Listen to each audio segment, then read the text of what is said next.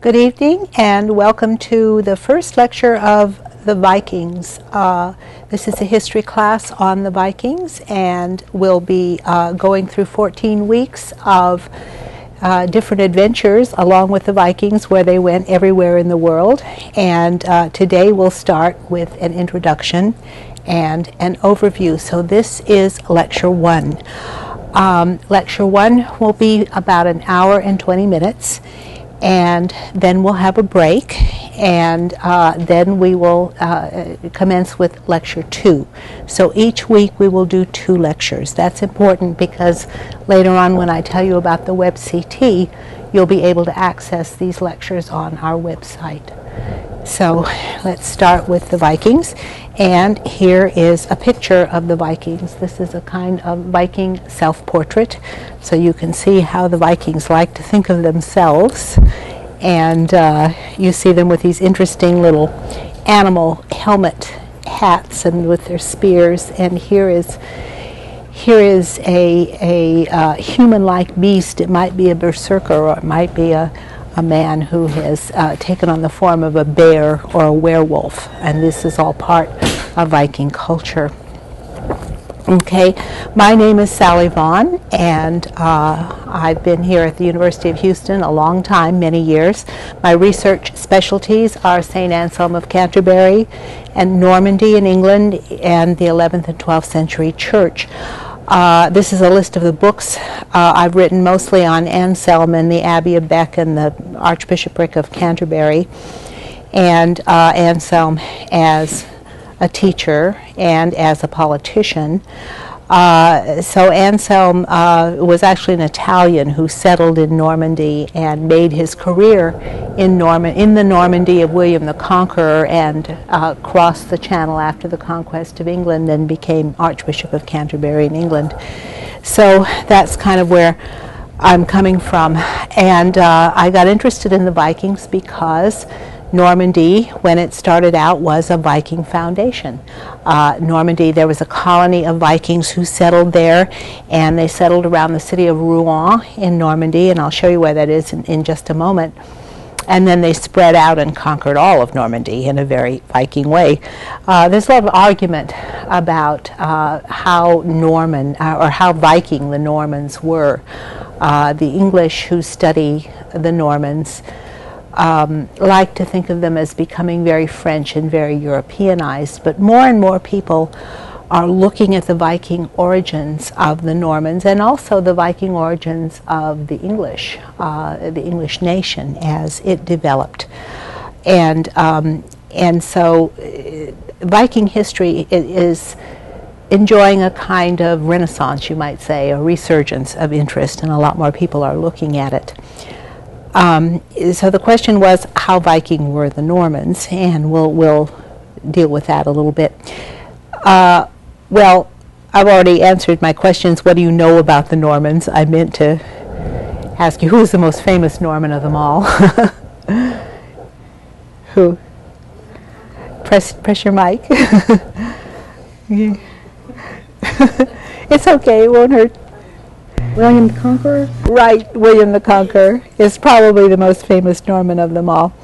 One of the things that got me interested in the Vikings is there's a very important chronicler of Norman history called Orderic Vitalis, and I have Orderic's name right here, Orderic Vitalis. And he wrote a kind of secret history, and I say it's secret because there was only one copy of it. Nobody ever copied this, and it runs to 6 modern volumes. It's just voluminous. It's huge history that he wrote of Normandy and everything that was happening in Normandy and everything connected to Normandy. And he knew so much about the Vikings. He knew everything that was going on in Scandinavia.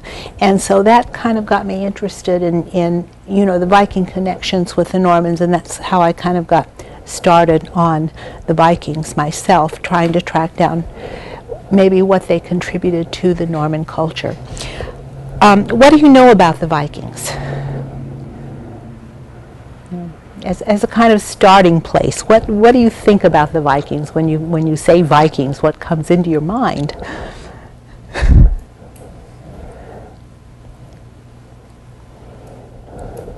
Yeah?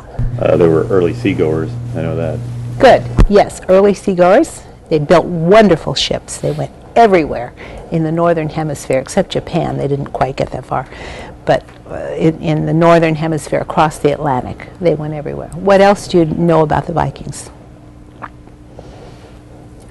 They ran a substantial slave trade. They did. They did. They were great slave traders. And in fact, probably there was more mix of cultures from the slaves the Vikings traded than anywhere. I mean, they captured slaves everywhere they went.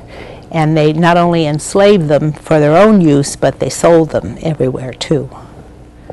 Anything else you know about the Vikings? Yeah. They began the Russian culture. Yes, they began. They founded the cities that eventually grew to be the Russian state. Mm-hmm. Anybody else know anything about the Vikings?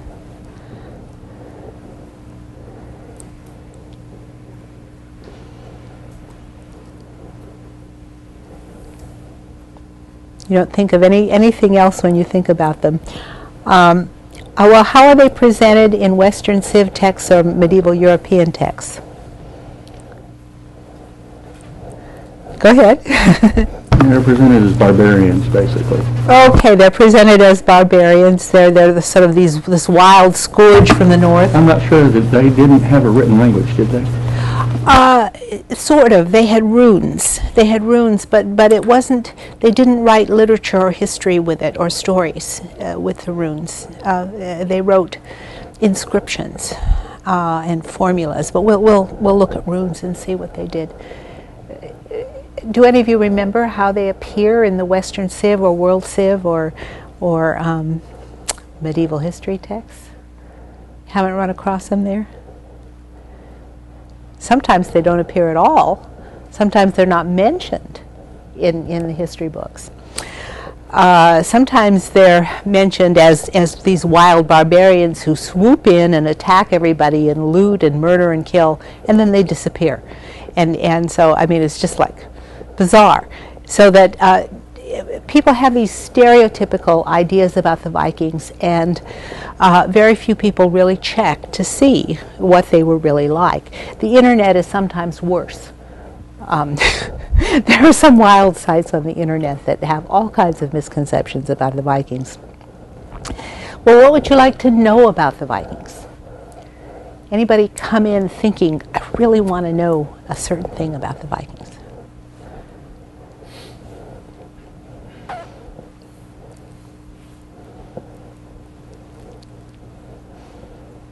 No? Your minds are just open vessels waiting for all the knowledge to be poured in, right? Well, press your mic there. Okay. Yeah, press the whole thing. Yeah, whole thing. Yeah. What? Eric the Red, wasn't he a Viking? Yes. What was his father's name? I can't remember right off the bat. I don't even know if anybody knows. Now, maybe I think about his son. What was his son's name? Oh, Leif Erikson. Leif Erikson was his son. Yeah. That's a last name that Vikings tend to have, their father's name plus son. Yeah. So you're interested in Vinland and exploration of Iceland and the discovery of the New World? Yes, I've seen some programs on like Discovery Channel. Where Good. they talk about Vikings going in, I guess it was Iceland, in that area, and how they made a settlement there, but it didn't, I don't think it lasted too long. Oh, Iceland did. Iceland still exists today. Well, Yeah. it was one settlement, I think where they actually showed them meeting Eskimos, or Indians that were descended from Eskimos. I Eating could be so way off. No, no, no. Okay. I don't believe the Vikings were ever cannibals. But no, they did. They explored meeting. I thought you said eating. Okay, yes. No, they did meet Indians, and there are sagas that tell about their meetings with the Indians in North America. The Greenlander saga tells about the Eskimos that they found in Greenland. There was no one, well, there were some people in Iceland, but they weren't natives to Iceland. There were some Irish monks in Iceland, just a very few hermits that were there in Iceland before the Vikings settled in Iceland. So, but one of the interesting things about the Vikings is everybody thinks about them being so savage, and yet, you know, the places they really settled were the empty lands. They didn't try to settle where people were to any great extent, except maybe Russia, but Russia was a little bit different in the way they settled it. Well, let's take a bit of a look at the Vikings. Here we have a map, and this shows where Normandy is. I was mentioning that Normandy was a place, and they first settled right around Rouen, which is a city right here, and all they controlled was that little bit of it, and then they expanded to this whole area. And this is the homeland of the Vikings. And when we first start out with the Vikings, of course, they're not the countries of Norway, Sweden, and Denmark as they are today, but there was a whole amorphous sort of area that was not divided into countries at all. But here you can see them in the northern part of Europe.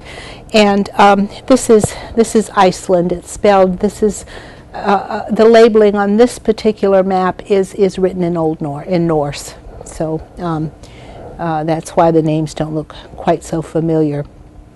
But here's Norway and Sweden, but they weren't countries at this time. We'll see how they developed. Here's one of the misconceptions about the Vikings. I mean, when you think of the Vikings, you might think, you might think about, what does this look like to you?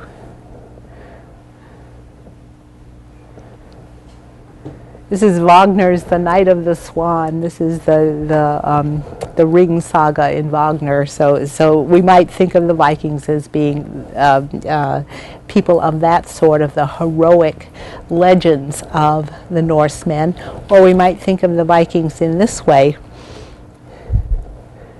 as these sort of barbarian warriors. This is a 19th century drawing. These are actually Gauls, but the Vikings are also portrayed in the same way as these sort of unclean warriors or we might think of them as running around with these horned helmets. Can you imagine fighting a battle with a helmet like that and those huge horns weighing you down? Well, the truth is they never fought battles in horned helmets. The horned helmets were only for religious ceremonies, okay? When they fought a battle, the Vikings were very practical, and so when they fought a battle, they had useful helmets, not helmets of this kind. So that might be a misconception. Somebody mentioned ships and the use of ships. This happens to be from the Bayeux Tapestry, which is a portrayal of ships, the ships of William the Conqueror as they crossed the Channel to conquer England, but they're exactly like the Viking ships. And when I was traveling in Denmark, everywhere I went, at all the museums, they have the Bayeux Tapestry there and pictures of those ships. So the Danes have just adopted these Norman ships as Viking, and they assume that they're Viking, and they're just like Viking ships. The sail is the same, and they carry their horses on board. The Vikings carried livestock everywhere they went.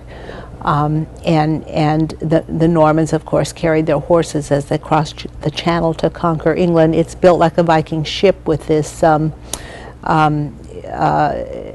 this way of clinker built, it's called, building of the sides of the ship, and then of course the big figurehead at the front and at the rear, and so this is essentially a Viking ship, and we'll see some real Viking ships, some museum quality ones as well. But this is a nice picture of one, and here is a figurehead that would be on a ship. Actually, these figureheads were removable, and can you think of the reason that they might have had the figurehead on the ship? Can anybody guess why they would put a figurehead on the front of their ship? Yeah. Scare away the sea monsters. Yes, well, kind of. To scare away the spirits of the sea or the sea monsters. And when they came to land, they would take the figurehead off because they didn't want to scare away the good land spirits. So that's why it's removable. Okay. Here is a Viking woman, and a lot of these pictures I took in Denmark in various museums and exhibits, and this is the clothing that a typical Viking woman would wear, and we'll talk about Viking men and women as they live in society, how people live in Viking society. Well, okay, let's do a review of the books that we're going to read. There are how many required books? 1, 2, 3, 4, 5, 6, 7. 7 required books, but 3 of them are very short, okay? There are not as many as they sound like. There is a textbook, and this is by Elsa Rosedal. And when I was in Denmark, come on in. When I was in Denmark, I went to a number of universities there and talked to some friends and scholars, and I asked the Danes, you know, which is the best textbook that's out on the Vikings? And they said Elsa Rosedal's book, okay? And part of the reason is because she's Danish.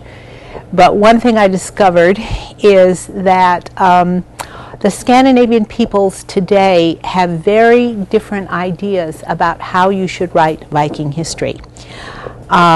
Most of the sagas were written in Iceland, and so the Icelanders really like the sagas, and they think the sagas are very valuable and that they should be used a lot as a historical source.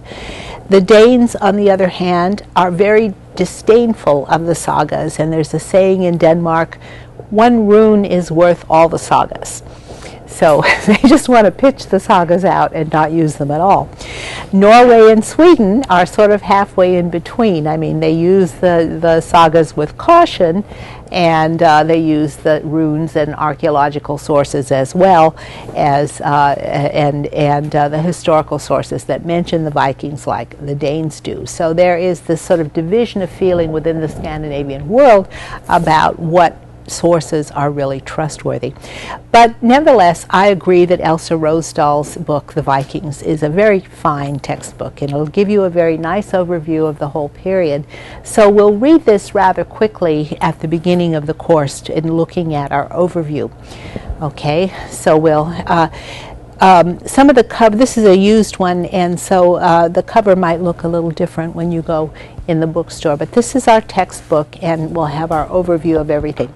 The second book we're going to read is by Thomas Dubois, and it's called Nordic Religions in the Viking Age. And I won't show you the cover because it's black, it's just plain, but maybe I can, no, I won't show you the title page. But it is a very interesting book.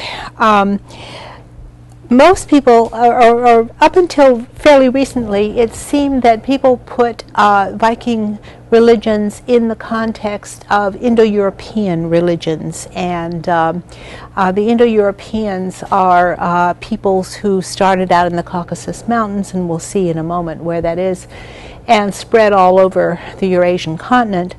And so they tend to look at the Viking religion as sort of unique in itself, but its affinities they see as being maybe like other Indo-European religions that we have records of, like the Persian religions or the Vedic religions of India, or the Celtic religions, or the Germanic religions, and seeing those similarities. But Tom Dubois does something quite different. He puts the Nordic religion in the context of the northern land and the northern environment, and I really like that.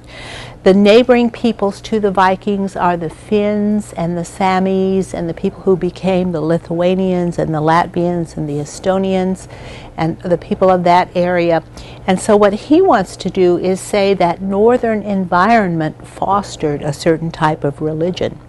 So that makes an interesting comparison that we can do in that book, and sort of look at both angles of the religion. And it's a pretty, I'll give you in my lecture, I'll give you a lot of the hardcore details of the religion, but this one you have to kind of dig them out. But it's a very interesting and readable book.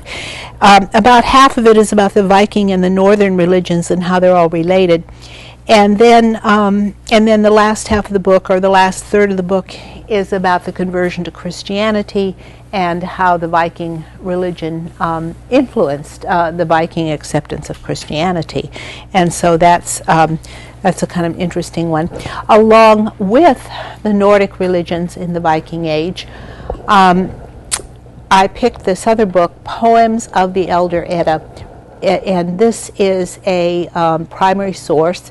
The Elder Edda is one of the oldest sources. It's poetry, and it tells about the Viking religion and the Viking culture. There's a whole string of different works in there, and let me just give you a sample of one of the most interesting things I find in here are the sayings of the High One, and this particular passage is also called the Wisdom of Odin. And let me read you some of the wisdom of Odin and see what you think about it, and give me your reactions to these and tell me what kind of high religious knowledge this is. Okay. At every doorway, what you have to do is look around you and look out. Never forget, no matter where you are, you might find an enemy. Okay, the wisdom of Odin. Let me give you another one. Hail to hosts, a guest is in the hall. Where shall he sit down? To please him, quickly give him a place in front of the blazing fire. There must be a fire for the frozen knees of all arriving guests, food and clothing for those who come over the hills to your hall. Okay. What kind of wisdom is that? Any reaction to that? How would you categorize that kind of wisdom? Practical? Practical, yeah. It's really practical advice about how to handle everyday affairs. It's not something like, what is the meaning of truth, or what is the meaning of beauty, or something of that sort, but it's very practical. Let me read you just another one. It takes sharp wits to travel in the world. They're not so hard on you at home. In the flicker of an eye, the fool is found who wanders among the wise. Okay, here's another one. Better to be careful than to boast how much is in your mind. When the wise come in, keeping their counsel, trouble seldom starts. Okay, these are little aphorisms about everyday life and how to carry out your everyday affairs. Okay, well, that's the wisdom of Odin, and so it's very practical, everyday wisdom. It's not like magic or great philosophy or theology. And the Viking, that's what the Vikings were like. And there are some other lays that are stories about different things that go on among the gods. Here's one called The Insolence of Loki, and Loki is a pretty interesting Viking god. I mean, he's sort of half god and half giant, but he's the trickster, and he lies and he cheats and he shape changes, and he's one of their gods. So I mean, that's pretty interesting. I mean, they have gods that are not what we would think of as having the qualities that gods have. So this is pretty interesting. You can find out a lot about the Viking values and their society and their day-to-day kinds of interactions, as well as their beliefs about the religion. There's no such thing as a kind of Bible. They don't have a Bible, and the story of the religion is not coherent. You have to piece it together from a lot of different stories. So it's not a really coherent story that comes easily to you. One of the most important works of the Vikings are the sagas. And there are lots and lots of sagas, not hundreds, but tens. You know, maybe, I don't know how many sagas there are total, but probably less than 100. But there are lots of sagas that you could read. And I will post on our website a list of all the sagas in print that you can find. But I picked one for us to read, Egil's Saga. This is called Egil's Saga, and it's one of the most famous sagas. And it's about Egil's family and Egil as he grows up, and he's very interesting as a Viking hero, and what the Vikings looked at and admired in a person that they make a hero of a saga. And the sagas are written in a very different way than most literature is written. It's not the way literature is commonly written in the West or in the Roman or Greek tradition. But one of the things that makes Egil an outstanding person is when he committed his first murder at the age of 6. He killed one of his playmates, and his mother's reaction was, "Oh, he's going to grow up to be a wonderful Viking." So that gives you an idea of what Egil is like, and you can see him here ready to slash and kill people. But you can see the interactions in the culture and how the culture works and what their values are in reading the sagas. They're fun to read, and they're a quick read. I assigned this whole book for 1 week, so you can read it fast. I mean, it goes fast. You can get a lot out of it. The other saga I picked, the first half of the class we're going to look at the Viking culture. We'll look at the religion and the society and the culture and the technology and all of those things. And then the second half of the class, we're going to look at the adventures overseas that the Vikings engage in. And so for the exploration of the North Atlantic, I chose the Vinland sagas. And again, this is very short, a very quick read. But it is the record of the exploration of the New World. And so we can read that to get an idea of it. Then the Vikings went virtually everywhere, and they founded new societies. Someone mentioned they founded Russia.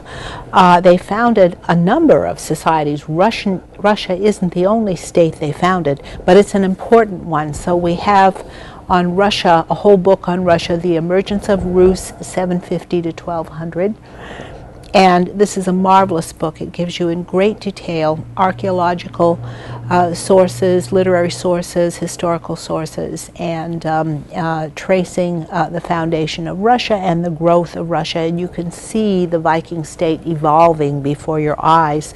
And then an interesting comparison we can make is to another Russian state, another Viking state that was founded, and that is England.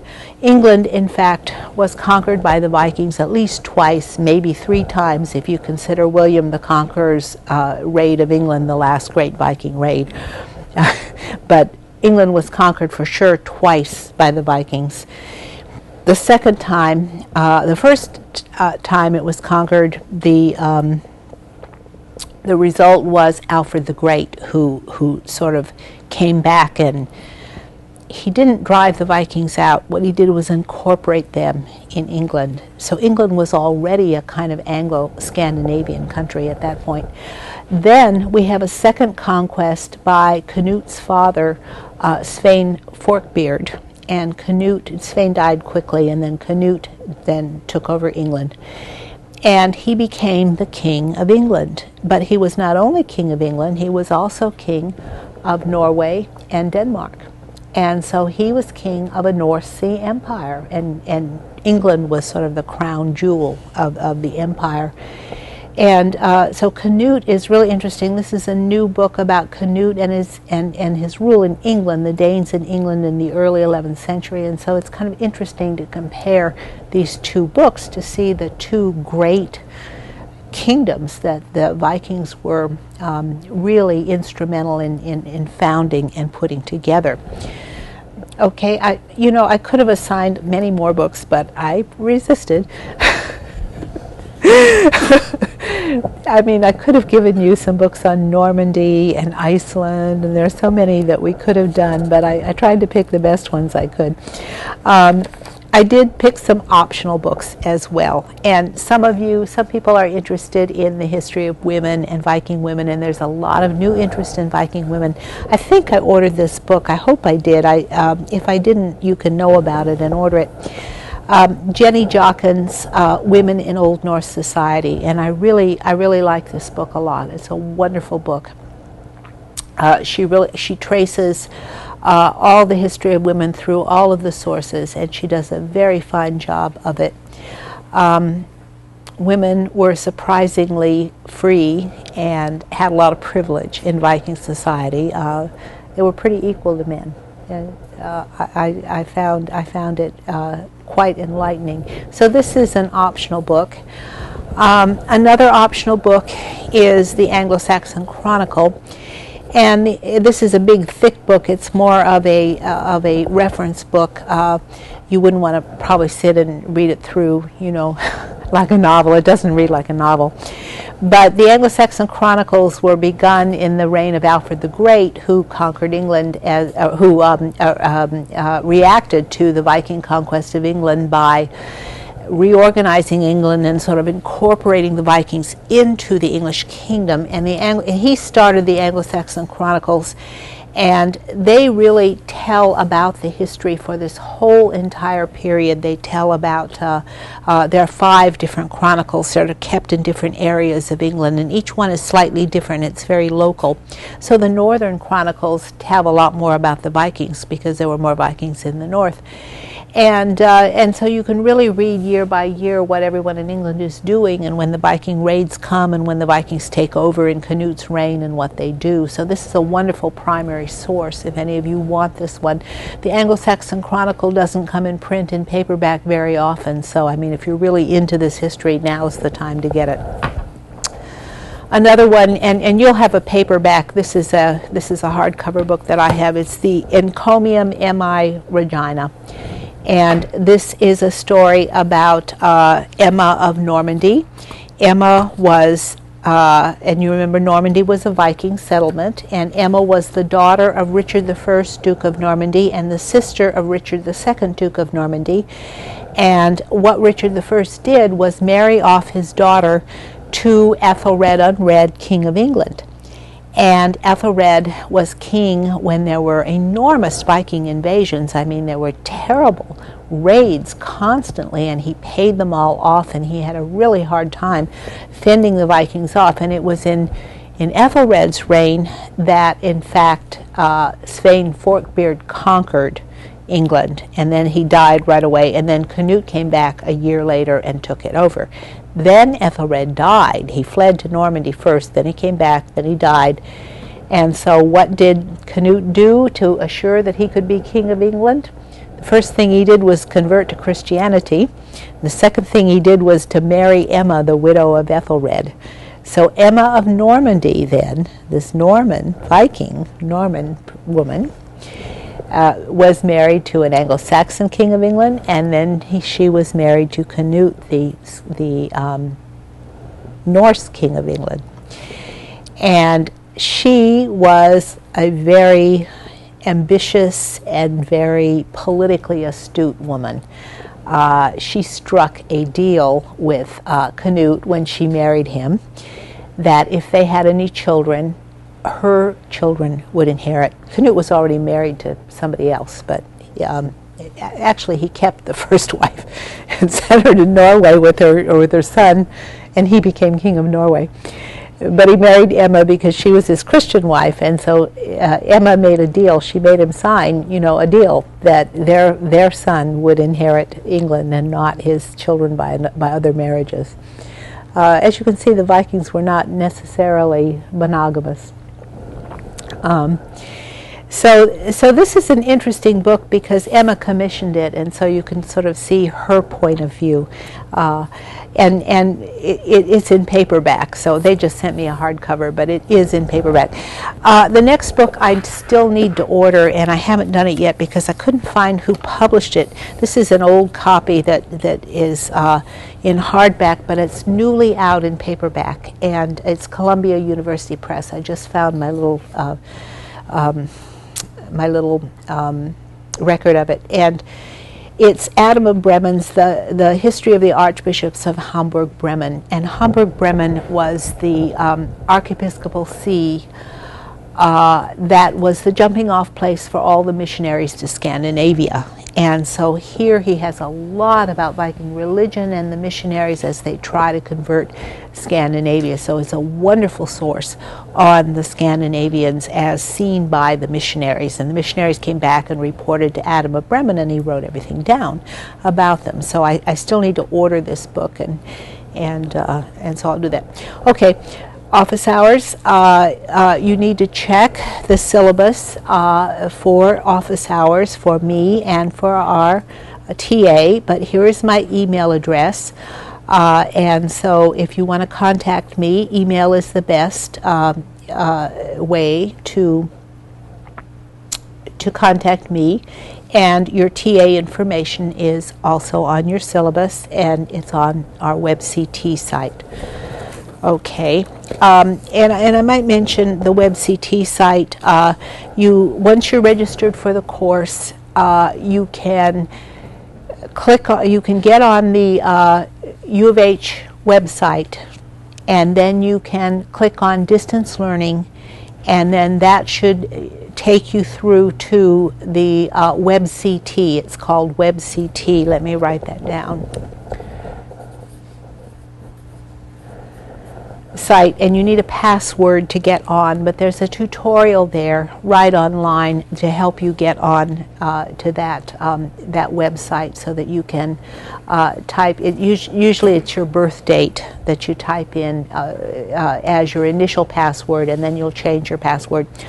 On the WebCT site, there's nothing on the site now, but I'll be putting things on as we go along through the course. What I intend to do is to post the notes for every one of the lectures so that they will be on the WebCT site, and you should be able to download them. Since I'm writing my lectures as we go along, you can probably try about 5 o'clock on the day of our class. But for those of you watching on Channel 8 on TV, they'll be on there several days early, so that you can download the lecture notes for each of the courses. There'll also be a lot of other things like links to maps, and we'll put some of our maps on the WebCT site. We'll put some articles on there, and some other websites that are good. The midterm is going to be on the WebCT. It's a take-home midterm, and you'll be able to print it out, and you'll have a week to do the midterm, and then you'll turn it in on the WebCT site. So you should access that as soon as you can. All right. The Viking Age is 750 to 1000 AD. What defines the Viking Age? What defines it is the activity of Viking. And I'm actually pronouncing Viking wrong because the correct pronunciation is Viking. And it's not a noun identifying people or a person. It is a verb. Viking means adventuring, raiding and trading and going out and exploring, and it's an activity. The origin might be from the word for bay that has to do with sailing or going out by sea. But the areas of activity of the Vikings, and I'll call them Vikings because I will forget and call them Vikings instead of Vikings, but the areas of activity are the North Sea, Scandinavia, Finland, Latvia, Estonia, Russia, continental Europe, Normandy, Brittany, Frisia, Flanders, the Orkneys, Scotland, Ireland, England, the Shetlands, the Hebrides, the Faroes, Iceland, Greenland, Vinland, the Mediterranean, Byzantium, the Central Asian, trade routes, and the Islamic world. So clearly they went practically everywhere in the northern hemisphere. And here on this map you can see where they went. To the east they went to Russia, and down the rivers of Russia to Byzantium right here in Constantinople, and over here they had contact with the Muslim world and the Muslim trade routes. Can we see that? Yeah. Okay. And then they went to the west. They started attacking England and the continent, and then they attacked north of Scotland, the Orkney Islands here, and then around to Ireland and around this side of Scotland. They conquered England, as we already talked about, and then they used these islands across the Atlantic as stepping stones. Whoops. From the Orkneys, the Hebrides are here, the Shetlands here, and the Faroes to Iceland, to Greenland, and across to Vinland over here, and Vinland is over here. And so they went in virtually every direction. I mentioned Normandy here as one of their areas that they settled in Normandy. They also made significant raids into Brittany here, and Frisia and Flanders here. But then the Normans, once they were settled, they then not only conquered England, but they conquered Italy and Sicily, and then a lot of them went on the Crusades and conquered the Crusader states. So there's just an enormous impact of the Vikings on the whole world. As I said before, the first half of the class up to the midterm is on Viking origins, society, culture, religion, sagas, art and artifacts, technology and home life, and we'll have the lectures and the notes, maps, and resources on the website. There will be a midterm and a final, as I said, up to the midterm. There will be a project for the course, which will be a research paper on one of many different topics. I want you to write a project proposal to turn in the week before the midterm is due, so that you start your research and you get ready to do your research and get started on it early. There is a list of topics on your syllabus, and you can choose one of those topics. Here is your syllabus that shows the first half of the course up to spring break, when the project proposal is due. And I didn't put the list of the syllabi there, the list of the topics. But the topics can be virtually anything. You can do Viking England, one or more of the different conquests. You can do Viking women, Viking religion, society. There's a huge list of topics that you can do. Or if you don't see anything on that list that appeals to you and you have another idea, you can email me or RTA and ask us if it's okay, and we'll let you know if that topic will be all right. So we want you to look at those, and let me give you some ideas about it.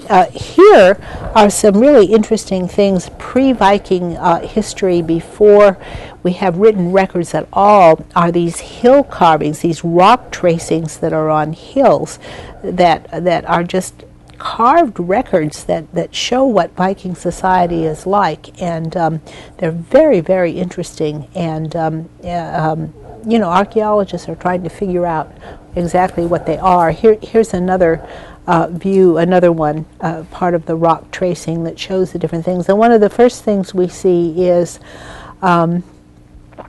that they have ships very early, even before they're out on the sea. They're before they're Vikings, before 750, they have a lot of ships in their very ancient age, and they're on the ships. They have a lot of animals. Can you tell what some of those animals are? This looks like a duck or a goose. It might be a goose, I think. These look like dogs to me. I think the Vikings were the earliest people that we know of to domesticate dogs. They domesticated dogs very early. And they might be horses or deer. These look like chickens and ducks and geese. This might be a horse, but these look like dogs to me. Anyway, And ships, of course, the Viking ships and the adventures overseas. This is another Viking ship. The adventures, their conquests wherever they went, or their society, the kind of society they had. They had a military society that might be of some interest to some of you to write about or research. Here are some of the weapons, iron spear points, and these have runes on them. This is a rune stone that they left. They left rune stones everywhere. Runes would be an interesting thing to do a research topic on, to see what the runes meant and what they were doing. Here are some symbols of Viking religion. These are all Thor's hammer, various representations of Thor's hammer. Thor, of course, was the god of thunder and lightning, and so his hammer struck the lightning. So religion is something you could do. Viking art. The art is very interesting. It's very original art. It's kind of like Celtic art, and sometimes it's like Germanic art, but then once they diverged into their Viking culture, it became very original and very unique. So we will talk about art in this class, but that would be an interesting topic to do your term paper on. Part of the art is metalworking, and the Vikings were just superb metal workers. They were so good at metalworking, and you can see that this metalwork is just gorgeous, gold and silver, with a kind of interlace and these swirls that are typical of Viking art. And this is just barely scratching the surface of the kinds of things that they could make and that they habitually did make. There are hundreds of artifacts like this that can be found. Viking tools, here are some of their metalworking tools, but they were master craftsmen working with metal, whether it was iron or gold and silver, or making swords or making tools. And so here are some of the tool making, or the tools for working the iron, actually. These are pinchers and tongs. Some of you might be interested in Viking culture. How did they live their lives? Anybody know what these are? Can you guess what they are? Drinking horns, right, that's exactly what they are. The Vikings drank out of horns, and they started out being, I mean, you know, sort of cattle horns so that they could drink. You know, I think you can't actually set the Viking horns down because they had to drink it all in one draft.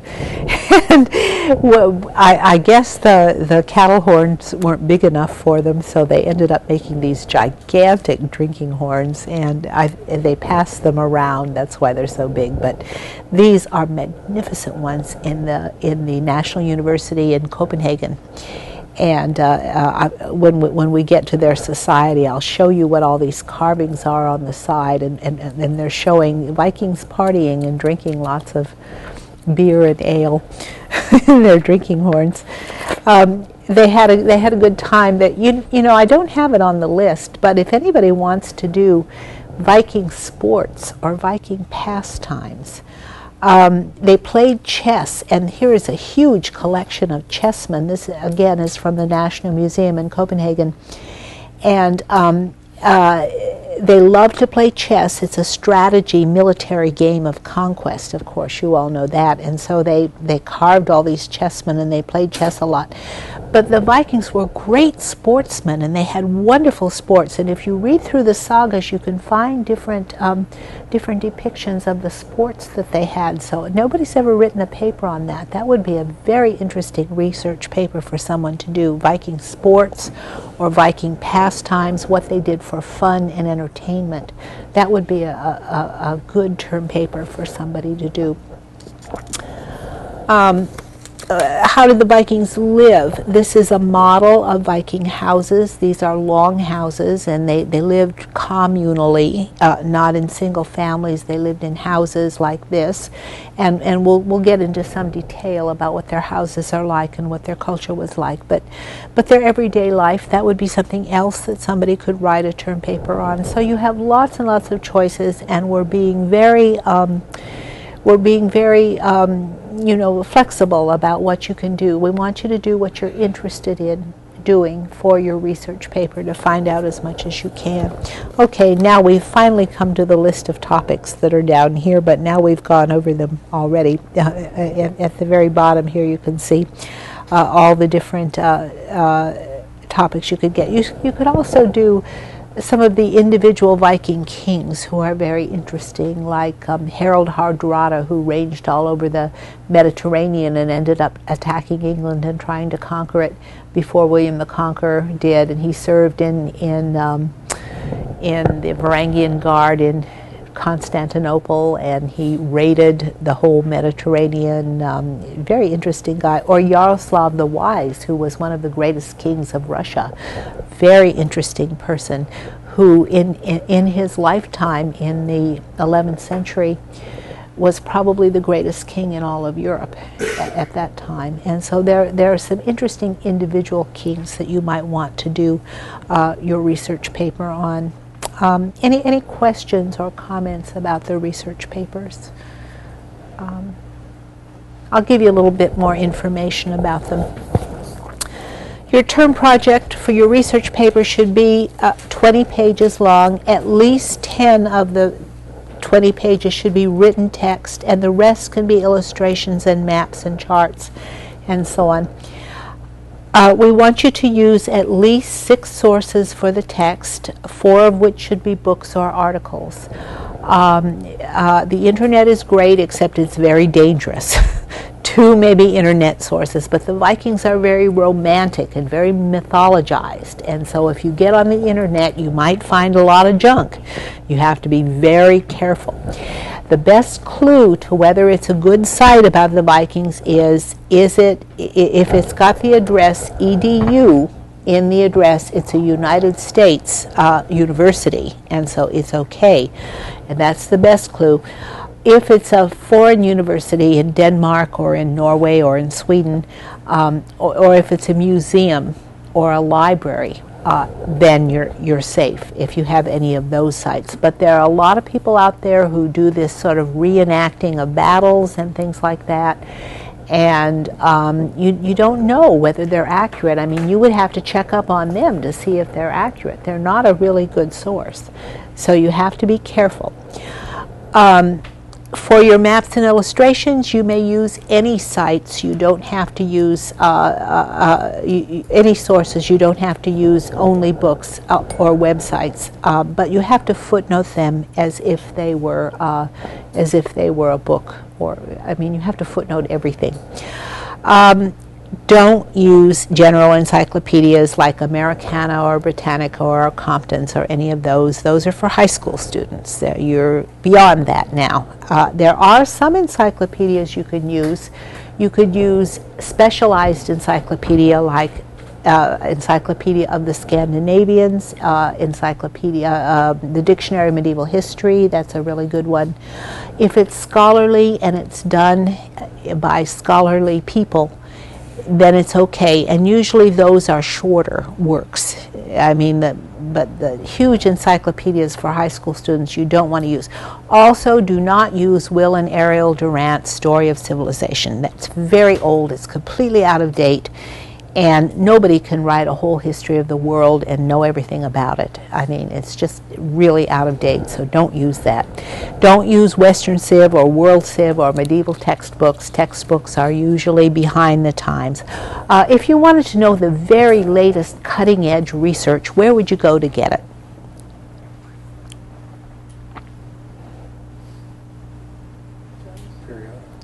Periodicals, exactly. Journals, scholarly journals. That's where you get the cutting-edge research that's going on. So that's your best source. And here are some encyclopedias that are allowed: the Dictionary of Medieval History, the Cambridge Medieval History, the New Catholic Encyclopedia. You may also use your assigned and optional books for the course as well. You can use these books that I've assigned as some of your sources. A guideline for the term project will be posted on the website, and will show you how to do the proper footnoting and bibliography for the maps and illustrations as well as the sources, and we will also put a list of journals with their call numbers on the website so that you can look at those. Okay. The project proposal that's due at the midterm should be at least 2 pages of text, but not more than 5, and 1 page of bibliography. And on your bibliography, I want you to find every book you possibly can and list it. You don't have to check it out of the library or order it. You just have to list it. I want you to just see what's out there, what is available, and do a really full bibliography. And you may or may not use all the books that are on your bibliography. You should have done at least some reading and thinking in order to write your project proposal, and try to outline the questions that you want to investigate in your project proposal. And we just want to see, we want you to be a little ways along in it so we can check your project proposal and make sure you're on the right track. And we want to see your sources to make sure you're using good sources, okay? And usually when I grade them, I go through and I mark which are the good sources and which are not good. And obviously the newer the books are, the better your sources are. I mean, if you're getting books published in 1850, they're not going to be up to date, are they?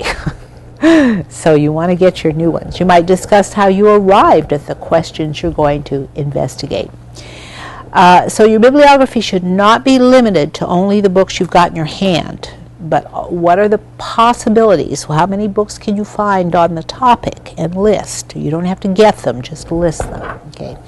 You also need to divide your bibliography into primary and secondary sources.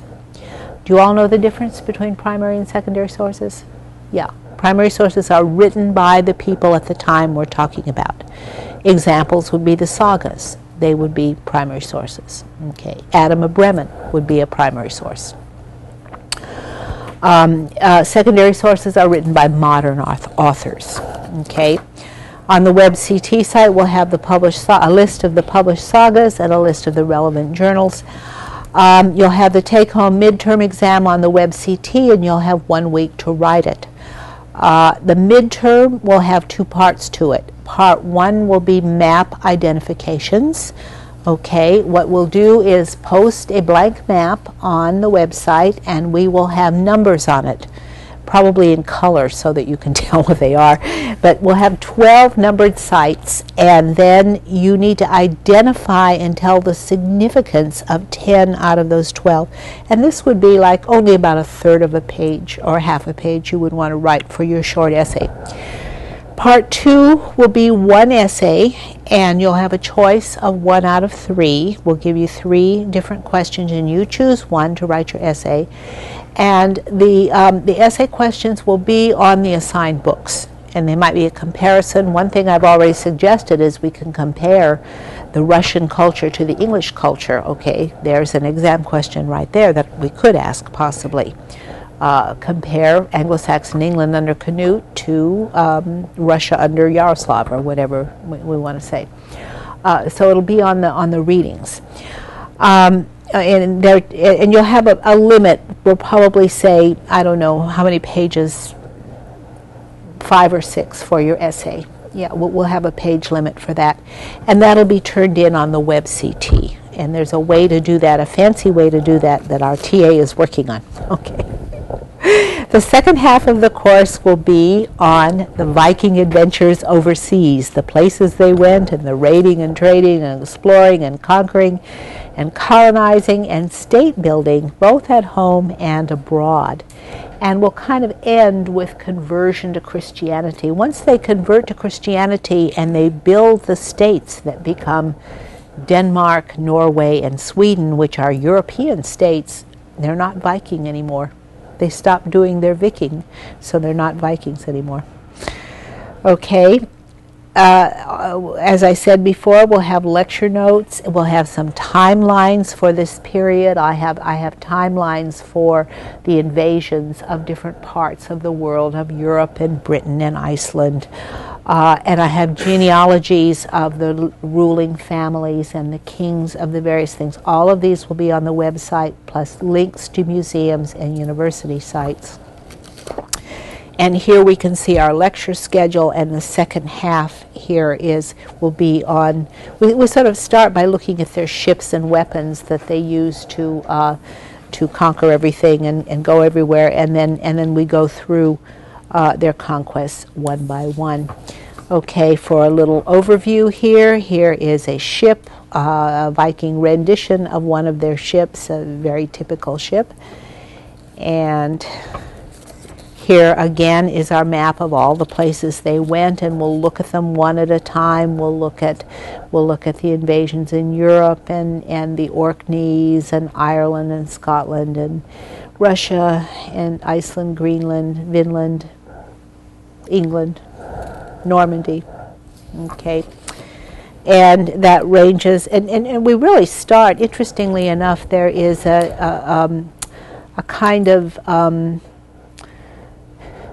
Scandinavian invasion of England a couple hundred years before the Viking Age, because the Angles and the Saxons originally came from Denmark, which is very interesting. And in fact, it's quite interesting that they came and they settled and sort of intermarried with the Celts or pushed them out of England. It used to be called Britain. It's named England after the Angles who settled there. And then their language became predominant, so that when the Vikings invaded England, they could understand the Anglo-Saxons who lived there. They spoke almost the same language. So, I mean, they're the same people. It's really quite interesting. And then here is Russia. Here is a map of Russia as it was settled. And not only Russia, but also this area of Latvia, Lithuania, and the Lets. And Lithuania was never conquered, but the Lets and the Kurland and Prussia was influenced, and Finland and Lapland and all of that area. All of this was settled by the Vikings as they came that way. Ireland, of course. Ireland was nothing but a mishmash of little warring tribes. I mean, it became an organized state because of the Viking raids. There were no cities in Ireland before the Vikings came. They founded all the cities. Dublin and Cork and Waterford and Cashel and all of the famous cities of Ireland were founded by Vikings. They were Viking trading posts. Iceland, we'll go into great detail on Iceland, on the settlement. We have the eastern settlements over here and the western settlements over here, and here is the northern part. So we'll go into great detail on Iceland, which is one of the most interesting Viking colonizations. And then from Iceland, we'll go to Greenland and look at the settlements in Greenland, which in Iceland they settled all over these coasts, and even in the north here, because you know the Gulf Stream goes by there and kind of warms it up. Greenland, which is not green at all, but which is a glacier, it's nothing but a sheet of ice, and they only managed to settle in the very south, but they explored all the way to the North Pole practically. They explored all of Greenland. They were amazing explorers. And if you stood on the top of a mountain in Greenland, you could actually see North America. You could see North America. Yeah, question? Was Greenland green at any time of year, or were they just being facetious, or what? It was a propaganda move. Actually, Leif Erikson named it Greenland because he wanted to attract settlers. He lied. You know, it was just like putting an ad on TV. You want to put the best shine to it that you can, and so he called it Greenland so that everybody would think it was a wonderful new place. So, and he got some settlers there, but never very many. Greenland didn't last very long. England, as I told you before, England was conquered at least twice. This area is the Danelaw. It's called the Danelaw because it operated under Danish law, even though it was part of Alfred the Great's kingdom. Eventually, this is Alfred's kingdom, but then his sons and grandsons incorporated the Danelaw. This area of England was actually under Viking control. This is Northumbria and this is Strathclyde. I mean, both of them were nebulously part of Scotland, part of England. I mean, both of them claimed it, but the Vikings were just all over Scotland. Wales was never conquered. Can anybody guess why Wales was never conquered by the Vikings? Anybody ever been to Wales? Yeah, what is Wales like? It's really lame. It's full of high mountains, and there aren't any cities there, and it's very cold, icy, glacial mountains. It's not a very hospitable place, and so the Vikings weren't very attractive there, and the Normans eventually conquered part of it, but it was the last place to be conquered. I mean, England, there are other places much better in England than Wales. Scotland is kind of harsh and forbidding too, but the Vikings were there because it was so close. The Orkneys, they were in the Orkneys, and here you can see this map of England and Normandy, which William the Conqueror conquered, and actually the Vikings settled all along this coast because it was like home. Look at all those fjords. I mean, that was they were familiar to them. And the Orkneys is right at the top of here. It's just off this map. And so they had this huge base in the Orkneys from which they worked downward into Scotland, and then the settlers here sort of cross-pollinated, and so they worked their way downward, challenging the English kings even for dominance. And the Hebrides, of course, they dominated the Hebrides, and then they had Ireland. I mean, they just had so much of this area. It's quite amazing. In Europe itself, they went down all the rivers of Europe. Any river was a Viking highway. And in Germany, the Germans, at that time, the Ottonian Empire was fairly strong, and they were able to kind of hold them out of Germany. But Flanders, Frisia up here, Frisia and Flanders and Normandy and Brittany were just overrun with Vikings. Everybody, the Flemish either drove them out or intermarried with them. That story is not told yet, and we need a graduate student to do a dissertation on that topic, on early Flanders and Frisia, because nothing is written about it.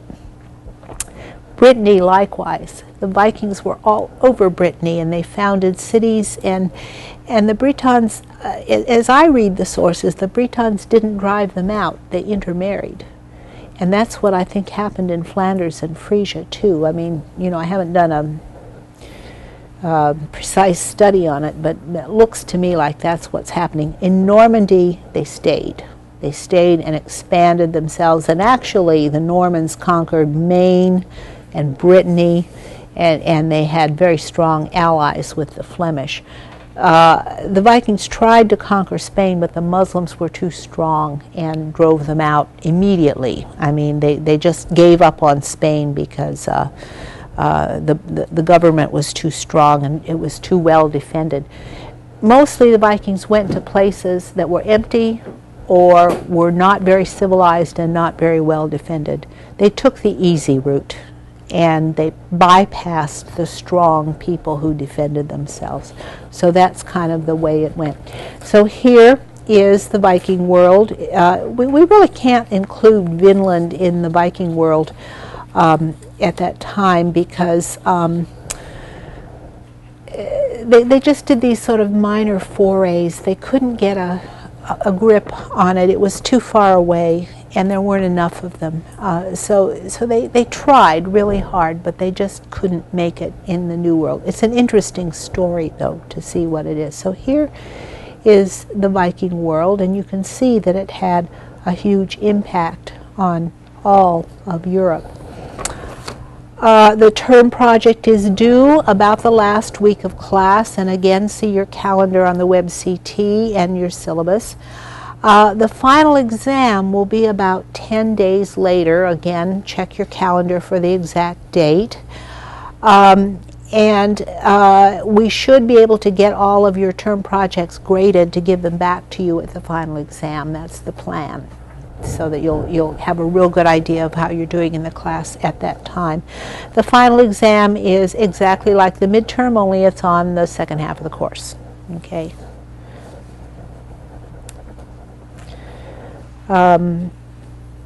Any questions? We have 7 minutes left. Yeah. Can you kind of tell us what the point value of the test and the projects are? Oh, it's real easy to figure out. 25% for everything. Okay? Your project, your proposal counts as much as the project itself. So your project proposal is very important that you do a good job on that. Mark that in your brain right now, or mark it on your syllabus, because it counts 25%, and so does your final project. So, you know, you have to do a good job on that proposal. Think of it as stage 1 of your term project. Another question? Yes, you said the final only covers the second half of the class. Yeah.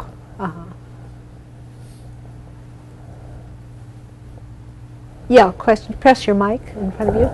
Do you know if the emergence of the rust is still in print? They told me at Rother's it wasn't in print still.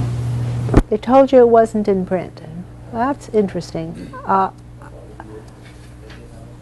Did you get it at the UH bookstore? Okay, good.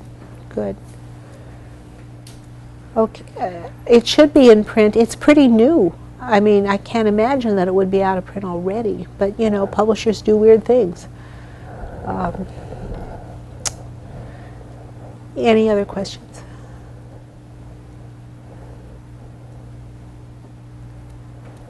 Which do you think is the most interesting looking? Oh, we have a question off campus. Yes.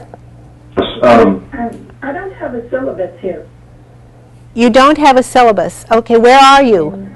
Sugarland. Sugarland. Okay, in Sugarland. Oh, I didn't even know we had anyone in Sugarland. I will have the syllabus on the WebCT site tomorrow morning, okay? And you'll be able to download it. Okay. Okay, thank you. Do we have any other off-campus students? We should have some people in, we have Sugarland. We should have some people in the Woodlands. Do we have anybody in the Woodlands? Do we have someone in the Woodlands? No. How about West Houston and Katy? Do we have anyone? Cinco Ranch? Hi, excuse me. Good. Can you hear me? Yes, we can. West Houston? How many of... Question. Yes. Question. We know that Leif Erikson, in fact, set foot on Vinland and made it as far as the Great Lakes. Why then do we credit Columbus with discovering the continent? Well, not everybody credits him with discovering it. Leif Erikson discovered it, and in fact, if you go through the chronicles of the 12th century, like Adam of Bremen, remember I mentioned Adam of Bremen was writing in 12th century Germany. He knew about the New World. There were maps of it floating around. People knew about it. You know, I read somewhere that Columbus actually went to Norway to study. He went to Norway to study with them.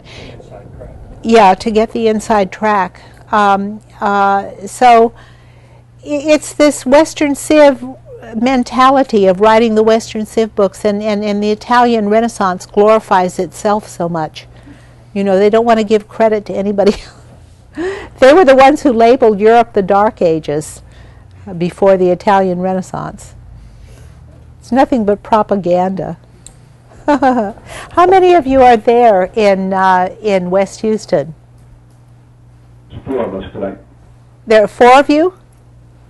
4 of us currently, yes, ma'am. Oh, good. There you are. I see you. Great. I can see you on the, yes, I see you on the monitor. There are 4 of you. I only have 3 on my list. That is terrific. Would you all please sign your name on a list, and would one of you take charge of emailing me the list tomorrow morning? Would one of you volunteer to do that? Sure. Good. Thank you very much. Okay, email me the list of people who are there. And I hope all 4 of you will come every week, because you need to make great friends with each other so you can have discussions with each other about what's going on during the break. And please add email addresses to the list. Oh, and please add email addresses. Our TA says we need email addresses on your list that you send me tomorrow. Okay? Dr. Vaughn, Yes? we don't have a syllabus out here in West Houston. I know you don't. It's because I didn't send you one because I forgot. But it's going to be on the website tomorrow morning, and you should be able to go on the WebCT and download it tomorrow morning. Is that okay? Okay, great, thanks. Good, okay, good. Any other questions on our off-campus sites? I'm sorry I didn't call on you sooner. In the future, if you want to interrupt the lecture at any time and ask a question, please feel free to do that. And that's true of people in the classroom as well, although I think we have a kind of shy class in our classroom. But if you have a question, I'm happy to answer it. Usually I allow time. I allow plenty of time for questions, and it can be during the lecture or after the lecture. Right now, we're going to take our normal break, and it'll be about 15 to 20 minutes. Only 10 minutes tonight. Okay, normally we'll have 15 to 20, but only 10 minutes tonight. I know.